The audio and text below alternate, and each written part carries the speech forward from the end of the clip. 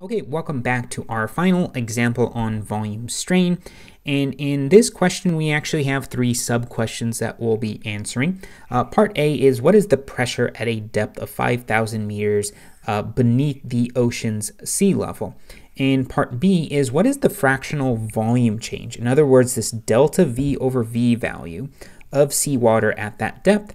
And then finally, what is the density of seawater at that same depth? So we've been studying bulk modulus and this relationship between volume stress and volume strain. And we know that if we compress any volume of material, whether it's a liquid or a solid, that it's going to compress and change volume by a very tiny amount, which we call delta V. And we can use this bulk modulus to essentially relate the volume stress to the volume strain and figure out what that change of volume is. So I've written out a few more knowns here. So we have the mass density of seawater, ocean water, to be 1,030 kilograms per meter cubed. We have the bulk modulus of seawater to be 0.2 times 10 to the 10th pascals, or Newton per meter squared. And then we have our depth of 5,000 meters. So let's go ahead and start answering these questions. With part A, it's asking us what is the pressure at the depth of 5,000 meters. So we know how to calculate pressure at this point. We can use our hydrostatic pressure equation, which is P is equal to some P naught value plus rho G D, where D is our depth. And because the top of the ocean is open just to the atmosphere, we can take P naught to be our atmospheric pressure. So P naught is 101,300 pascals plus the mass density of the seawater, which is 1,030 kilograms per meter cubed. And then we can multiply this value times our gravitational constant, which is 9.81 meters per second squared. And then finally by our depth, which is 5,000 meters. And once we solve this out, we get a pressure of 50,622,800 pascals. So this is, again, a very large pressure, but that is because we're taking our depth to be 5,000 meters, which for all of my non-SI unit friends, that's just a little over 3 miles. So this very large pressure makes sense. Okay, so that was easy. So we figured out part A of this question. The next part of this question is asking, what is the fractional volume change? In other words, this term of delta V to V. So in this equation down here, our delta V over V term is our volume strain. So that's what we need to figure out. So if I rewrite that equation up here, we have our pressure is equal to negative B times our fractional volume change. And if I solve for volume strain, then I get this. I get delta V over V, the change in volume over the original volume, is equal to negative pressure divided by B, our bulk modulus. Now I can take the pressure that we found up here as well as our bulk modulus of seawater, plug them in here, and that will give us our delta V over V. Okay, and that becomes this right here. So we have our pressure, we have our bulk modulus, we have our negative sign, and this turns out to be, again, a very small number.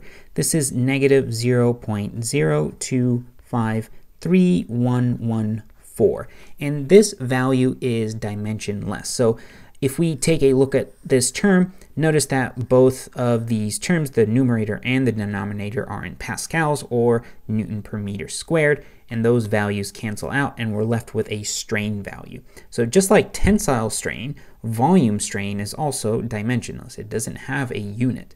Okay, so that solves part B of this question. And finally, part C asks us, what is the density of seawater at this depth? So if we have our density of seawater to be 1,030 kilograms per meter cubed, if you take some volume of seawater and you submerge that, or you bring it down all the way to a depth of 5,000 meters, that volume is going to get compressed by a tiny amount, which is delta V. Now, what this delta V over V term tells us is that the original volume, which is V, will decrease by a factor of this 0.025 at a depth of 5,000 meters. Now, if I were to write that in equation form, what that would look like is that the volume at 5,000 meters of depth, that is going to be our original volume minus the volume times this 0.0253114. And all this is saying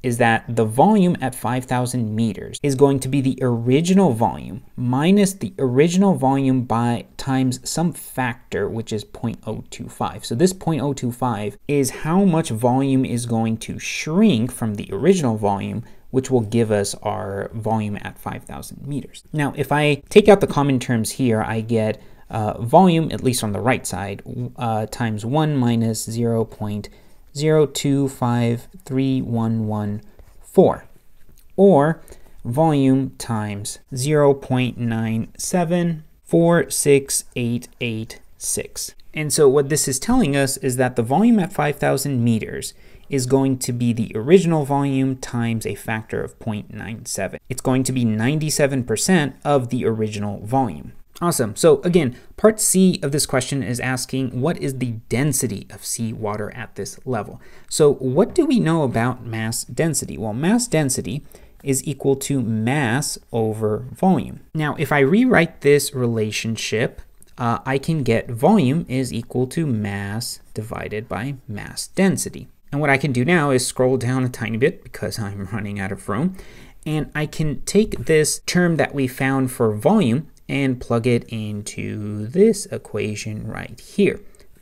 So let's go ahead and do that. So the volume at 5,000 meters is going to be mass over the mass density at 5,000 meters.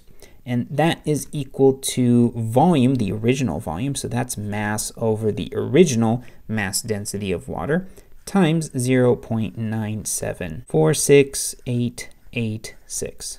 And you'll notice here that the masses on both sides cancel out, because although the volume is shrinking, the mass of that water or that liquid is going to remain the same.